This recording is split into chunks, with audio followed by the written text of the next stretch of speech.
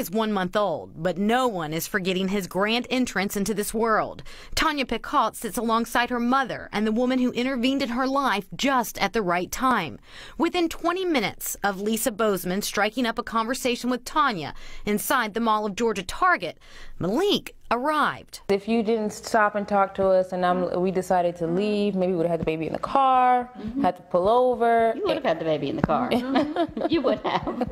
Lisa says she could tell something wasn't right with Tanya at the store, so she called over her daughter, Karis Lockwood. We talked to Karis, who is a labor and delivery nurse at her job at Piedmont Hospital. I was just trying on some shoes and my mom kind of motioned me over to see her, and I thought she was just wanting me to say hi because I'm a nurse, and I was thinking, Mom, just let this woman shop in peace. But Karis quickly realized Mom was right. The baby was coming, and so did Tanya. I remember screaming. I think I was trying to tell them the baby's coming now, but instead I said, I want this baby out now.